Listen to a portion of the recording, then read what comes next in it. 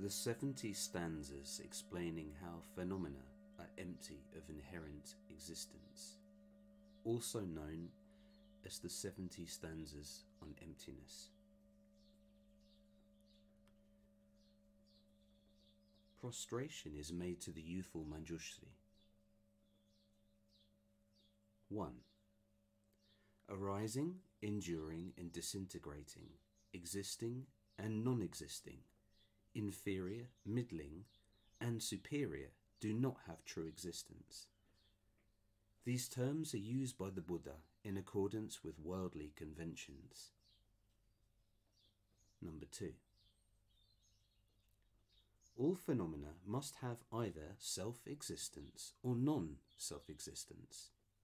There is no phenomenon which is other than these two, nor are there any expressions which do not come under these two categories.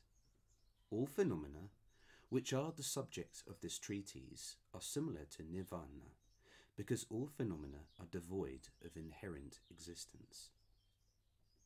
3. What is the reason for this?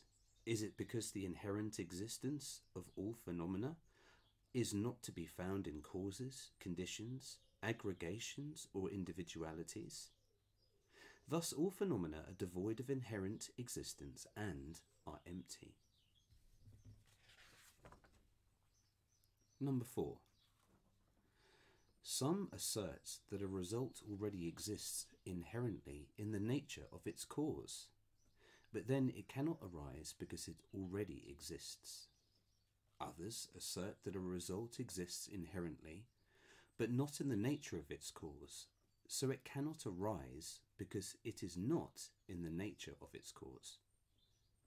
Yet others assert that a result both does and does not exist inherently in its cause, but then they are asserting contradictory views about an object, because an object cannot simultaneously both exist and not exist.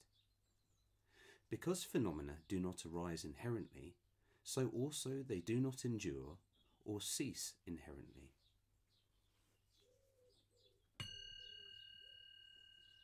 Number 5. Whatsoever has already arisen will not be able to arise.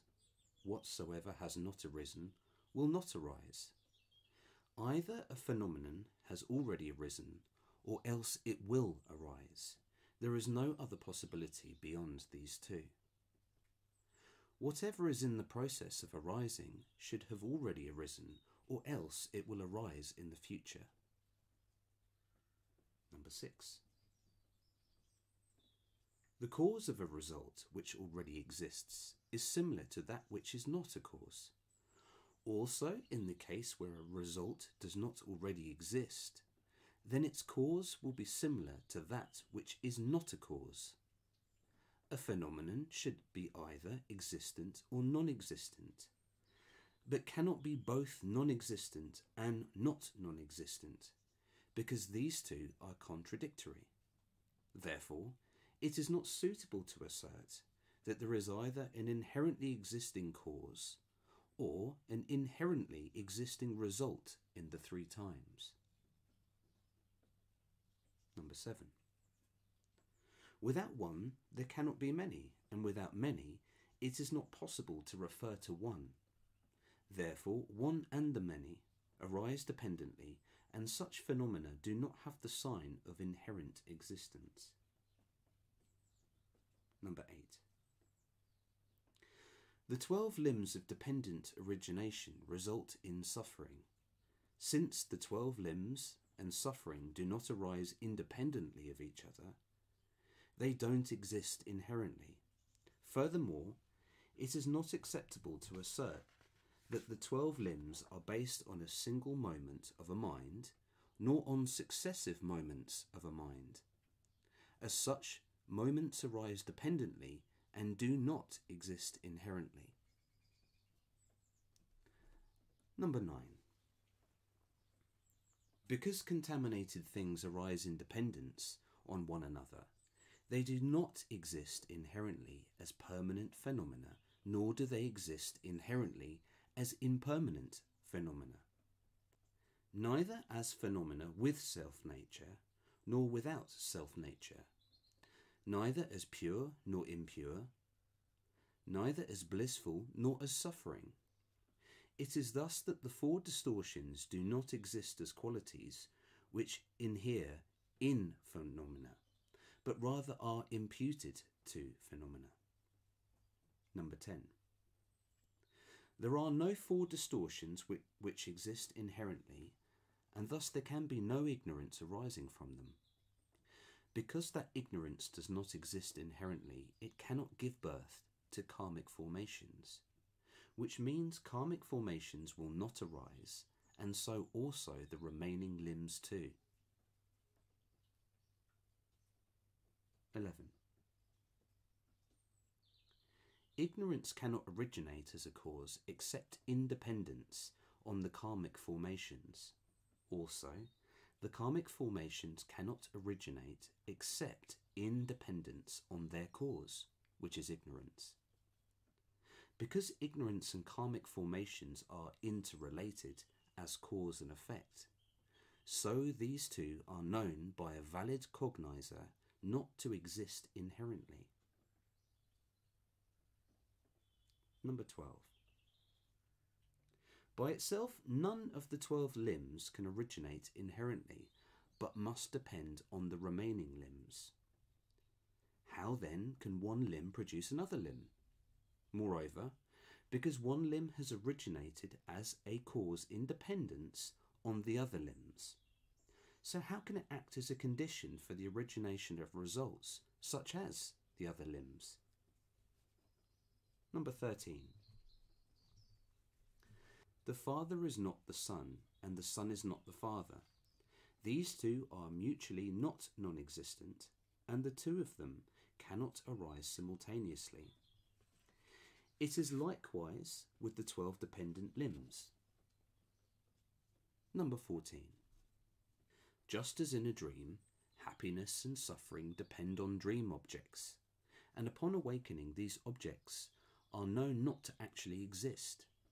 Likewise, any phenomenon which arises in dependence on another dependent phenomenon should be known not to exist in the manner of its appearance. Number 15. Vaibhashika. If you assert that phenomena don't exist inherently, then you are asserting that they don't exist at all. So how can you make distinctions like inferior, middling, and superior? Or that there are different beings in the 6 realms of existence? How then can you assert the manifestation of a result which arises from causes? Number 16. Response. When you assert that phenomena exist inherently, you are asserting that they do not originate in dependence on causes and conditions, and thus that phenomena actually do not exist. For if phenomena do not depend on causes and conditions, then they should have independent existence throughout the 3 times.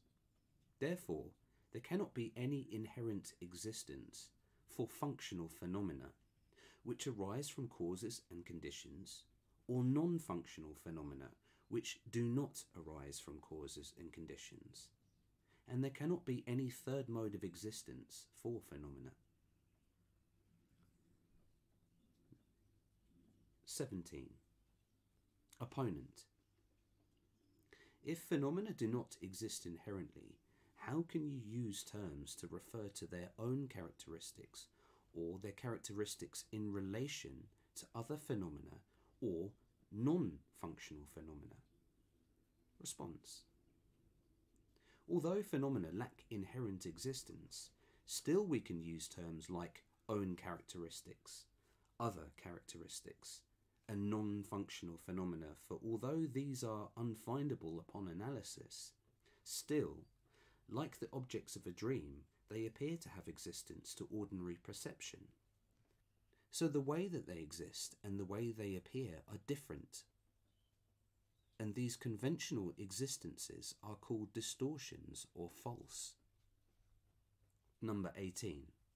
If phenomena are devoid of inherent existence, then they will be completely non-existent, like the horns of a rabbit, and so there can be no occurrence of their arising or their cessation.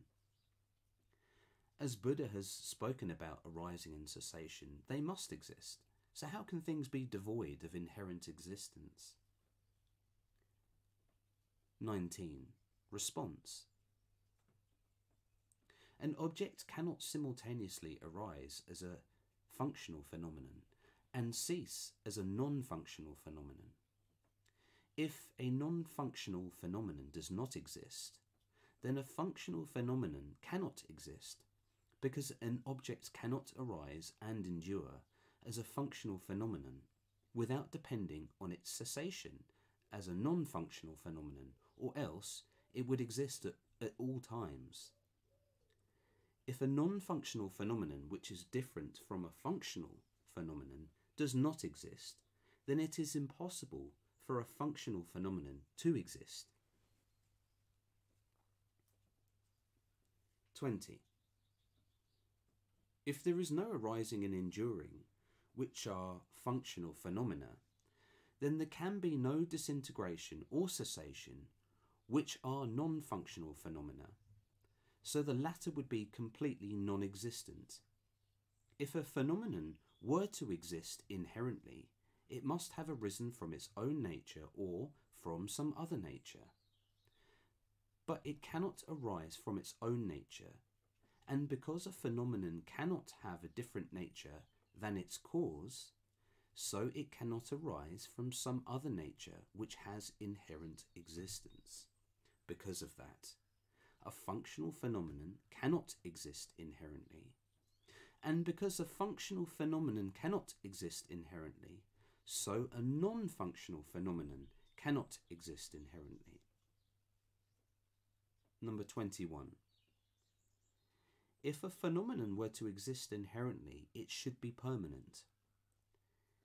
If a phenomenon were to disintegrate completely, then you must accept the annihilationist view. If a phenomenon were to exist inherently, it would either exist permanently or else undergo complete disintegration. It cannot occur in a way which is different from these two. Therefore, one should not assert that a phenomenon has inherent existence.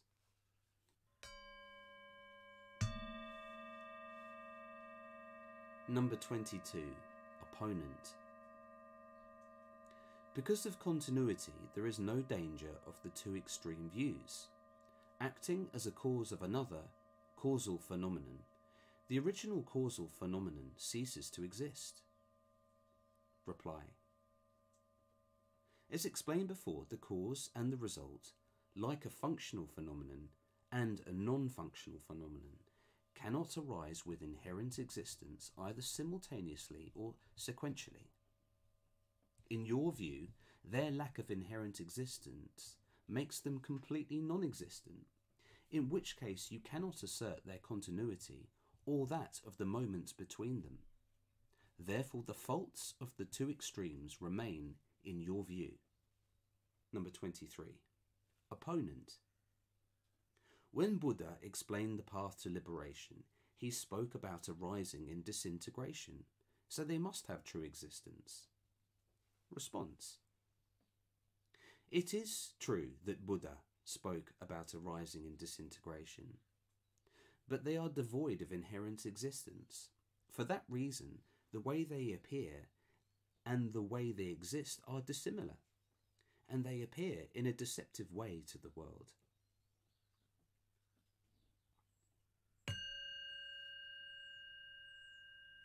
Number 24. Opponent. If arising and disintegration do not exist, then suffering cannot exist. So what cessation will bring forth nirvana? But because nirvana can be attained, that means there is suffering, which has inherent existence, and therefore there is arising with inherent existence and disintegration within inherent existence. Response. Nirvana refers to that state where suffering does not arise with inherent existence and does not cease with inherent existence. Don't we call that state the naturally abiding nirvana? Therefore, arising and disintegration do not exist inherently. 25.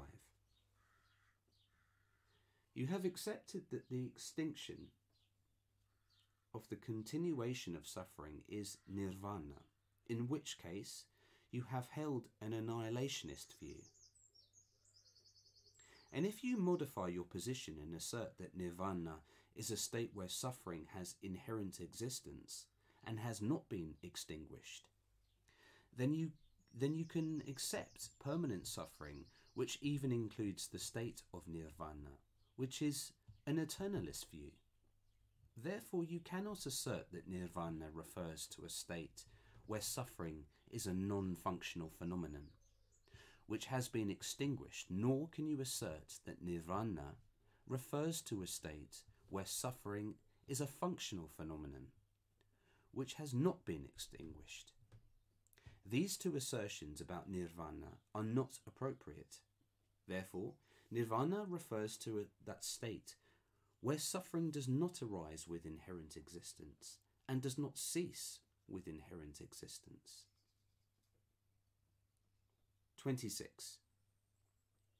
If you assert a cessation that is different than a functional phenomenon, then you are asserting a cessation which does not depend on a functional phenomenon and which exists inherently and permanently. Because we have refuted the inherent existence of a functional phenomenon and also the inherent existence of a non-functional phenomenon, which depends on a functional phenomenon, so here a cessation cannot have independent existence and so cannot exist inherently or permanently. Number 26. If you assert a cessation that is different than a functional phenomenon, then you are asserting a cessation which does not depend on a functional phenomenon and which exists inherently and permanently. Because we have refuted the inherent existence of a functional phenomenon and also the inherent existence of a non-functional phenomenon which depends on a functional phenomenon, so here a cessation cannot have independent existence, and so it cannot exist inherently or permanently. Number 27. Without depending on the defined, one cannot establish a definition, and without considering the definition, one cannot establish the defined.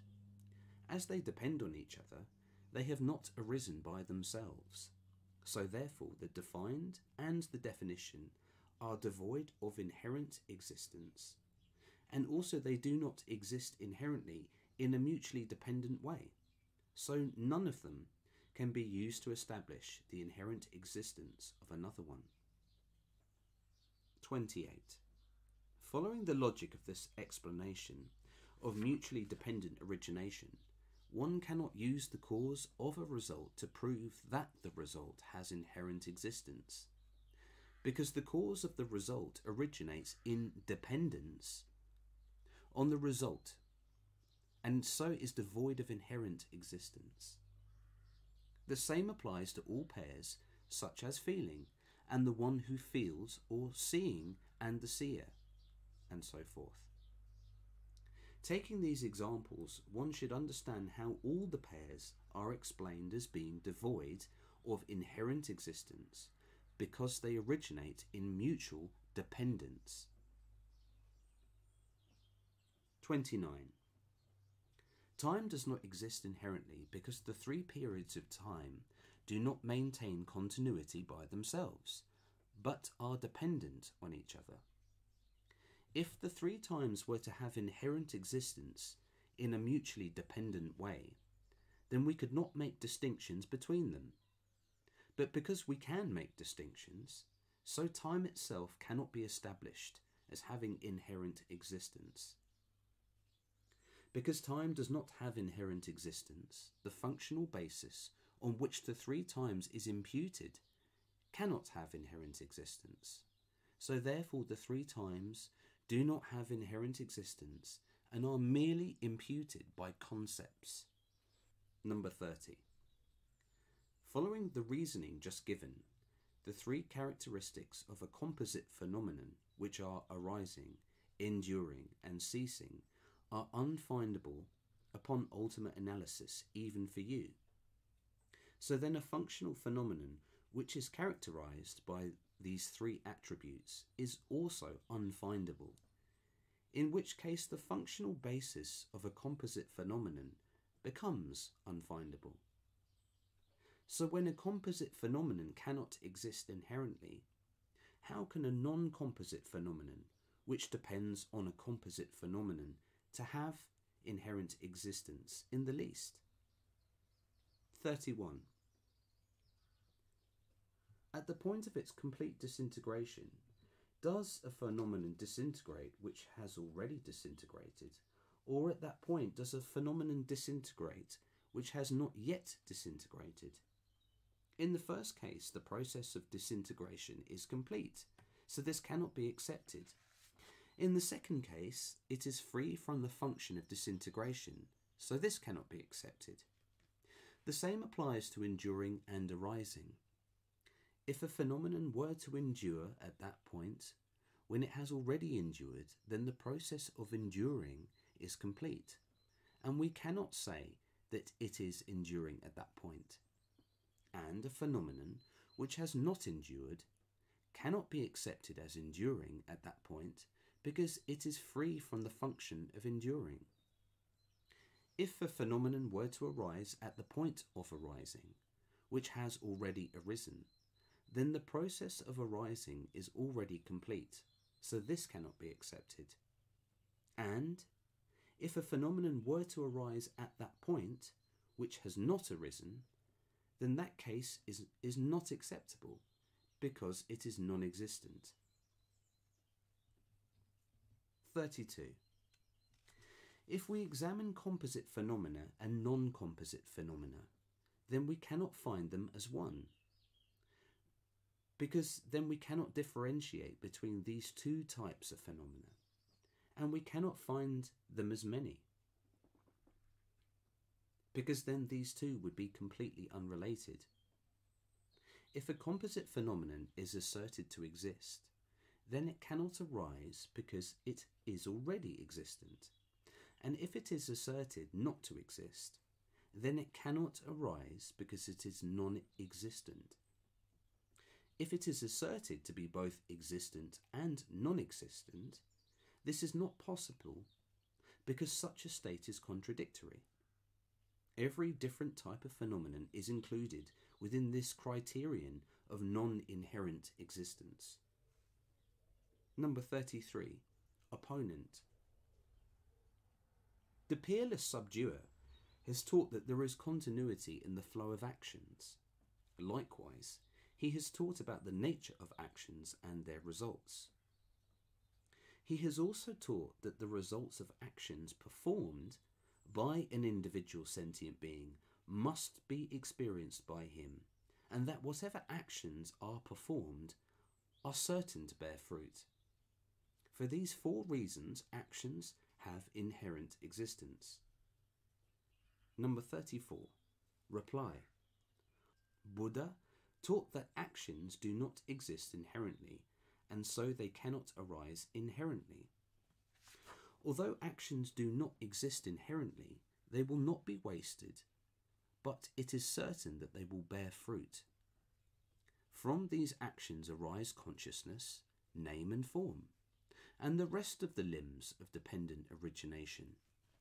Conception of self is generated through focusing on the person, who is merely imputed upon these dependent limbs. Also, it arises from the preconception which takes improper objects and overestimates them. 35. If actions were to have inherent existence, then they would not be impermanent, but would have the nature of permanence. And then the body which results from those actions would also be permanent. If actions were to be permanent, then they could not give rise to suffering, which is the ripening of actions. If actions were non-changing, then they would have the nature of permanence, and then they would have self-existence. But then Buddha would not have taught about the lack of self-nature. 36. If actions were to exist at the time of conditions, those actions could not arise from those conditions. And if conditions do not have the potential to give rise to actions, then actions cannot arise from conditions, because those conditions are similar to non-conditions. Because actions cannot arise even slightly from non-conditions, so therefore all composite phenomena are like an illusion, and a Gandharva town and a mirage, and therefore they lack inherent existence. 37. Actions are caused by delusions. Our body arises from the nature of delusions and actions. Because the cause of the body is actions, and actions arise from delusions, so therefore these three are devoid of inherent existence. 38. When actions do not have inherent existence, there will be no person to perform actions. Because both of them do not exist, results do not exist. When there are no results, there will be no person to experience those results, physically and mentally. Because of that reason that actions do not exist inherently, so all phenomena are devoid of inherent existence. 39. If one understands how actions are devoid of inherent existence, then he sees the suchness of actions. When he has seen suchness, he will have eliminated ignorance, and when there is no ignorance, then the actions which are caused by ignorance cannot arise in him, and so the results of actions such as consciousness and so forth, up to aging and death, will not be experienced by him. When consciousness ceases to exist, the dependent limb of aging and death cannot occur. Thus he will attain the state of liberation free from aging and death. Number 40 and 41. Through his miraculous powers, Tathagata, the subduer, emitted an emanation, and that emanation emitted another emanation. As the emanation emitted by the Tathagata is devoid of inherent existence, it is hardly necessary to say that the emanation emitted by the emanation is also devoid of inherent existence. When we say that these two emanations do not exist inherently, that does not mean that they are both completely non-existent, but rather that both of them, just like actions and the one who performs actions, merely exist through terms because they are separated from the nature of inherent existence. They do exist, but merely through imputation by thought in a deceptive way. Number 42. The person who performs actions is said to be similar to the emanation emitted by the Tathagata, because he is led by ignorance. And so his actions are said to be similar to the emanation emitted by the emanation. All of these are devoid of inherent existence, though they do have a slight existence as mere imputations supported by terms and concepts. 43. If actions were to have the nature of inherent existence, then they would be permanent. But if actions were permanent, then they would not depend on a person. And if there were no person to perform actions, then actions would not exist. In that case, nirvana, which is a state of cessation of delusions and actions, could not be attained. If actions did not exist through mere terms and concepts, then their ripening results, such as happiness and suffering, could not arise. 44. Whatever is said by the Buddha has the two truths as its chief underlying thought. it is hard to understand and must be interpreted in this light. When the Buddha says existence, his chief underlying thought is conventional existence. When he says non-existence, his chief underlying thought is non-inherent existence. When he says existence and non-existence, his chief underlying thought is conventional existence and non-inherent existence as a mere object of examination. 45.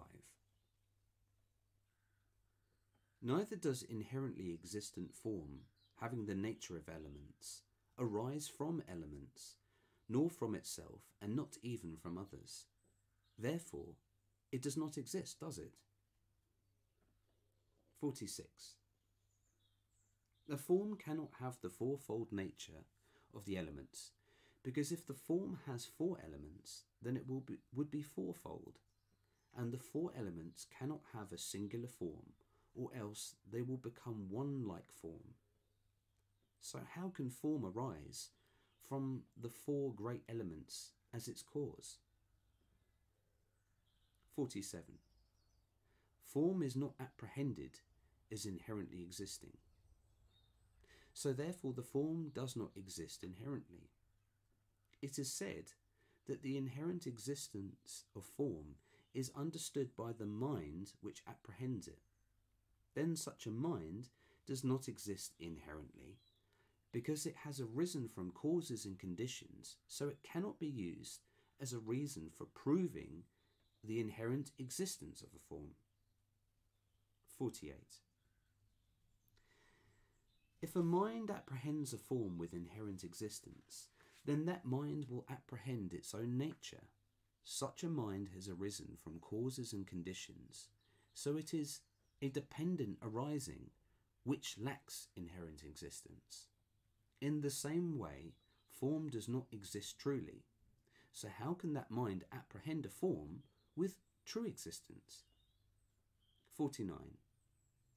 The kind of form which has arisen but not ceased to exist, that I have explained, is not apprehended by each moment of the mind in the present. Therefore, how can such a mind apprehend forms of the past and also the future? Number 50.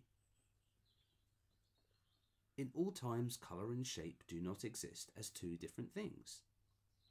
If they were to exist as two different things, then a mind could apprehend shape without considering colour, or colour without considering shape, because these two do not exist as two different things.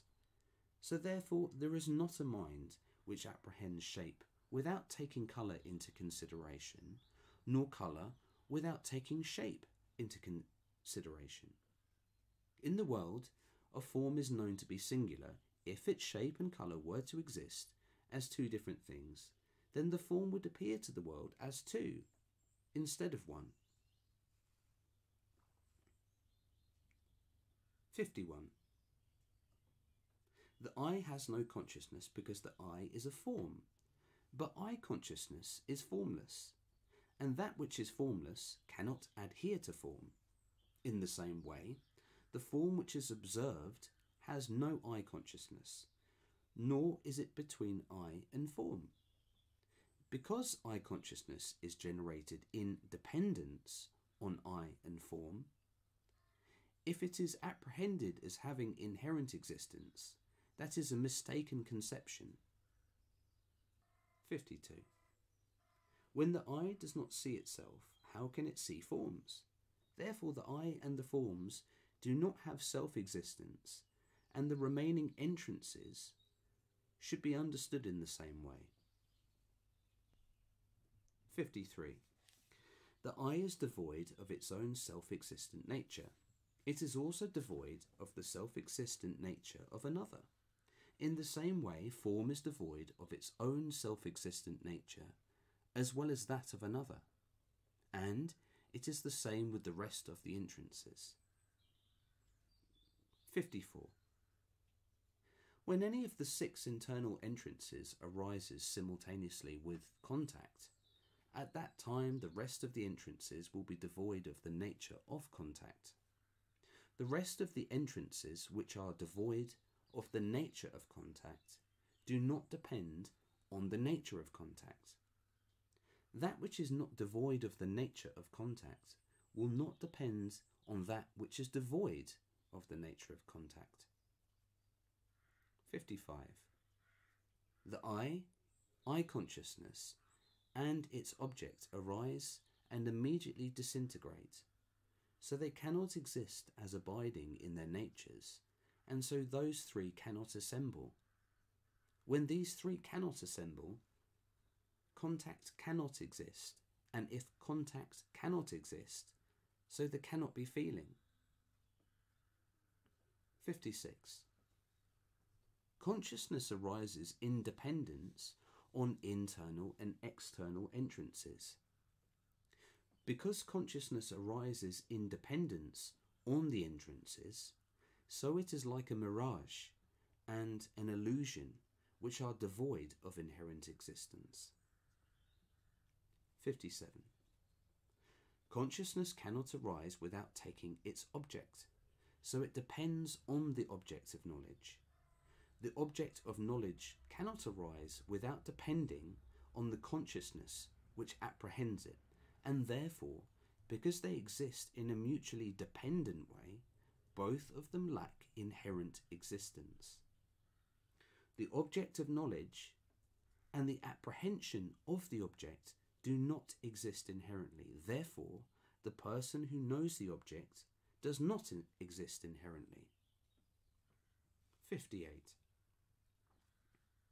Buddha has seen no essence in composite phenomena with inherent existence, so he said that all composite phenomena are impermanent, so therefore they are devoid of inherent existence.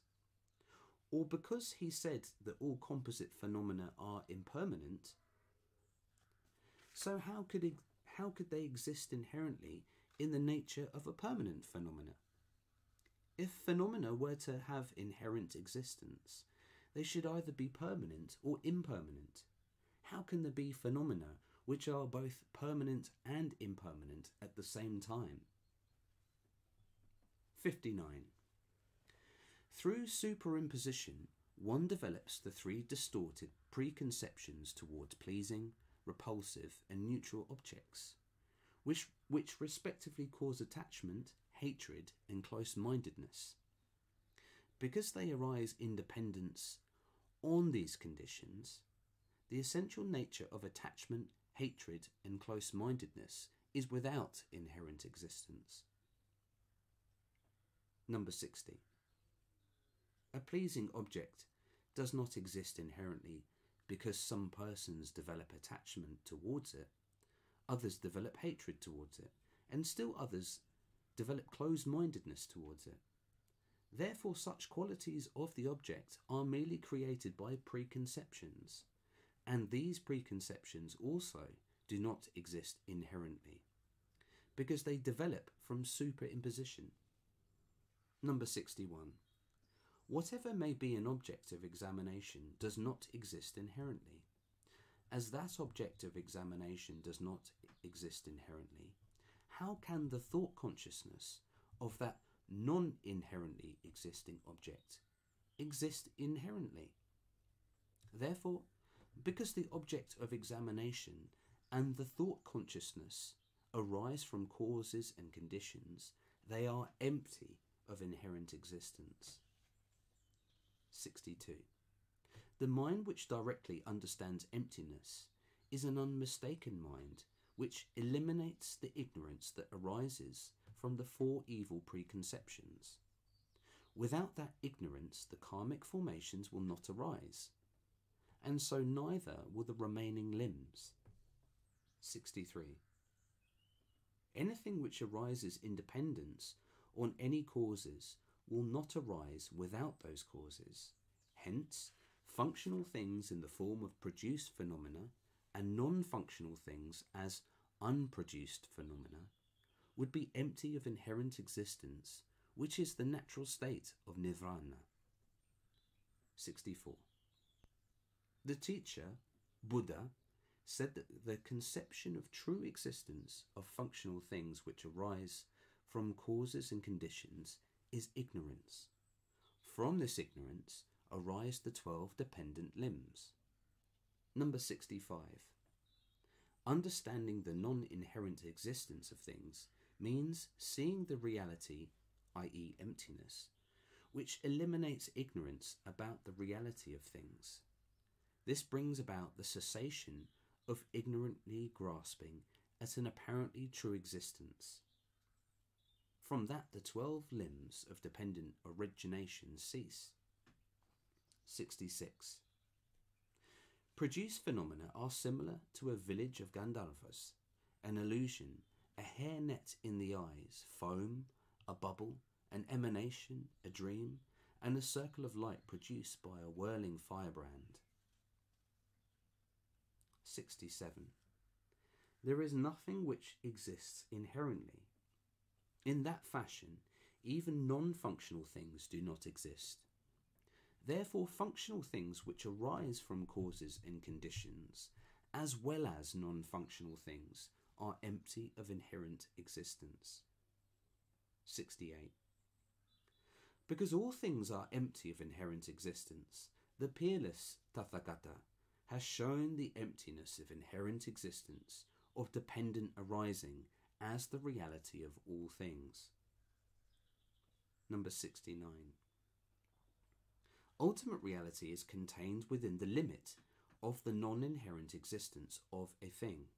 For that reason, the accomplished Buddha, the subduer, has imputed various terms in the manner of the world through comparison. Number 70. What is shown conventionally to the world appears to be without disintegration, but the Buddha has never actually shown anything with true existence. Those who do not understand what is explained by the Tathagata to be conventionally existent and empty of the sign of true existence are frightened by this teaching. Number 71. It is known in the way of the world that this arises in dependence on that. Such statements are not refuted. But whatsoever arises dependently does not exist inherently. And how can that non-inherent existence itself have inherent existence? In fact, that non-inherent existence must definitely not exist inherently. 72. Those who have faith in the teaching of emptiness will strive for it through a number of different kinds of reasoning. Whatever they have understood about it in terms of non-inherent existence, they clarify this for others, which helps others to attain nirvana by abandoning grasping at the apparently true existence of cyclic existence and non-cyclic existence. Number 73. By seeing these internal and external phenomena arising from causes and conditions, they will eliminate the whole network of wrong views. With the elimination of wrong views, they will have abandoned attachment, close-mindedness, and hatred, and therefore attain nirvana unstained by wrong views.